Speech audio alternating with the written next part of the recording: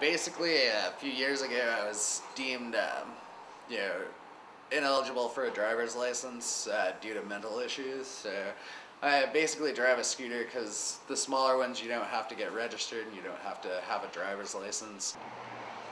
Usually I drive a scooter because it's a little bit cheaper on gas, it's a little bit more kind of kick back, it takes a little bit slower time.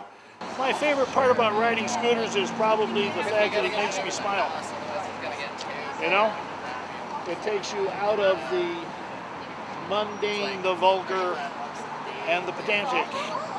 The best part of scooter riding is that it's like a bicycle, but with an engine. Basically, I spend $2.50 on a gallon of gas, and it gets me around town for a week. So, Of course, it also gets 90 miles to the gallon. No joke. $3 a week is killing me. You know? I really like the fact that I can get around campus and then transfer to the streets directly. Like I don't have to take the back route to just find a big enough space to drive. The scooter can fit anywhere. There's little guys, and you can go through the little back roads and go all the way to your destination safely. Don't go long distances because I went to Rio Rancho and it takes forever to get there, and just go short distances, maybe 20 miles away, tops. I've taken them to Santa Fe by way of Madrid, and I've been to the top of the crest, and I have friends who I am accustomed to dropping into in Berlin from time to time. A little traffic danger sometimes if you're out there in the afternoon, stuff like that, but otherwise it's pretty good.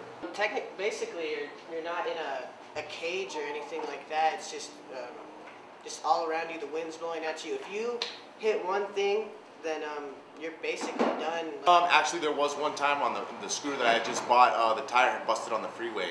With 10-inch tires, you go through some tires, you know? I got a flat tire in there because it's just old and worn out.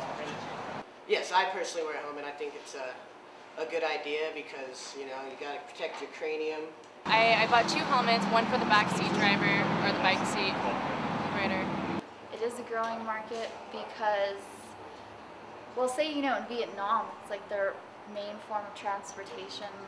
In Europe, there's a lot more scooter riding than there is here, so we're pretty behind in that sense of, I think it's a trend that we are taking up, though. It's not something that, would differentiate from. I think that it's just going to be constantly growing from now until whenever. You're going down, you got your scarf flowing behind you, you got your sunglasses on and your helmet, and I don't know, it just feels pretty cool. best vehicle I've ever had in my life.